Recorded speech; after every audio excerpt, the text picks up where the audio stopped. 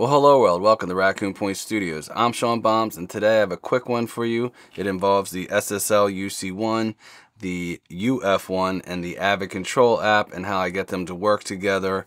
And the first thing I want to show you is how I get the hardware to follow what plugin I want to use in Pro Tools without having to go back and forth looking. And it's kind of like a track follow, but it's just for the channel strip hardware. This is a workaround. I know other DAWs you don't have to worry about this, but Pro Tools you do. So here we go. So the first thing you want to do is go to your app, and you're going to go on to your channel view, and you want to pick inserts. It's already highlighted, and then you want to pick on the SSL, and you'll see the SSL channel strip pop up on your screen, and you will also see what it is over here. So the thing is, now that it's in focus like this, I can go to any of these different channels, and you're gonna see that the hardware switches with it, so making it a lot easier to work. So the key to this is you want to have all your channel strips on the same insert. So I have them all on A, the first insert, but I'll probably be putting them on B or C, because sometimes I'll run tape machines, you know, Studers or whatever in front, or sometimes you know, if I'm doing a lot of software instruments, then I'll have them on the first track. So I'll put the channel strips on, you know, I'll probably use them on B or even C. The main thing is you want to make sure they're all on the same row of inserts, or else you'll be picking a different plugin on that insert, you know, if it's there. So that's the one thing that's cool. So I can just go around. I'm on my overs right here. Let's say I wanted to work on my kick, and then I just hit play, and see, and then I just solo it if I want to, and I can listen, and then I can start tweaking. And you know, 20 dB of 8K is always a good thing. And it makes it really easy to fly around. So you can do all that stuff. You can get all your, you know, all your stuff going quickly and just move around, and you don't have to keep clicking in Pro Tools. You just hit your thing, you see where you're going. And because it's on the iPad app, it's color coded to exactly match Pro Tools. So it makes it easy. But even easier than that is, instead of having to scroll through this way, once you have that insert selected, you can go to any channel now. I mean any window on the iPad. So I'm going to go into track mode, and now you'll see this is a small session.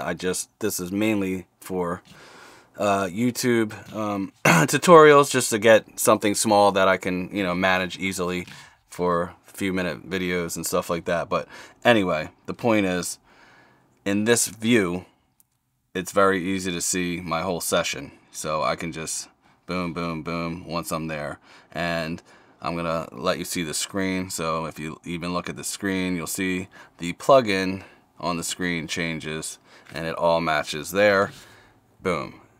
Nice and easy. Now the other cool thing is, if you want to control third-party plugins, say I want to control the Pultec by UAD or whatever Pultec you got, all I have to do is hit the channel mode, and then I just go to focus, hit focus, and now anytime I put my mouse over anything, boom, all I got to do is turn this knob, and there you go. And the slower you go, the slower it goes.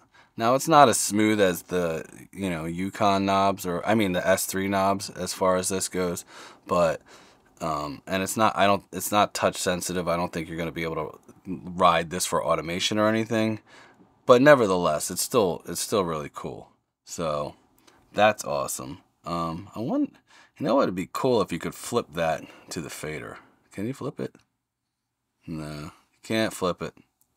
That would be cool, because it would be a lot smoother, because this has detents on it. So, oh well.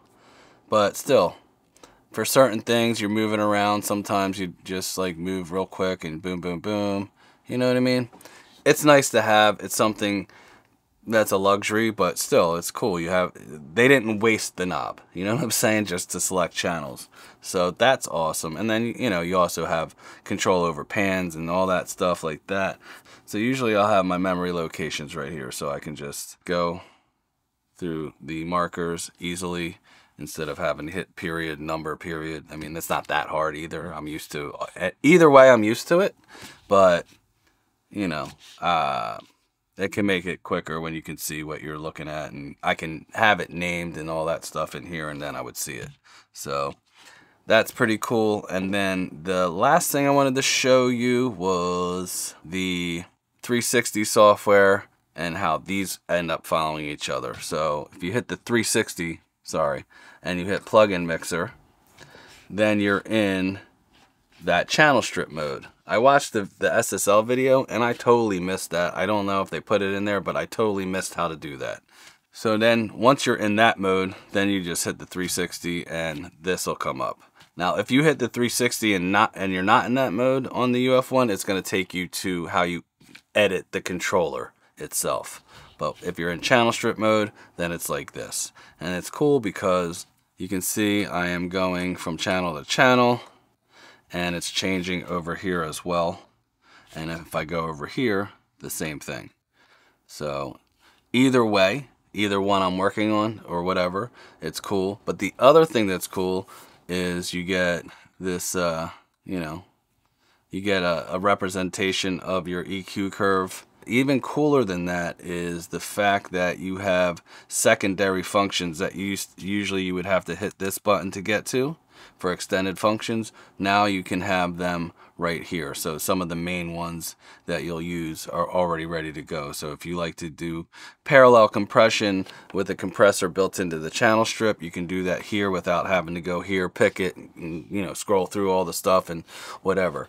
But it makes it a lot easier to navigate. And so far, I'm really digging the UF1 with this UC1. You know, I haven't had a lot of time with it because I've been moving a lot of stuff around in the studio because I'm going to start doing more work as far as for YouTube in here, making videos in the control room, which I was fighting for a while, but and then I have another area where I'm doing my guitar stuff, so guitar pedal, you know, kind of stuff. So, and then I'll bring them both in at, you know, for different things. I'm going to be doing tracking stuff here, and I have the console back here that I'm going to be showing everybody as far as like how I use it, what it does, why do I have it, you know, stuff like that. So if you're into that kind of stuff, please consider hitting the subscribe, hit the like button, hit the bell, stay notified, because I will be uploading weekly. And I'll see you later. Bye-bye.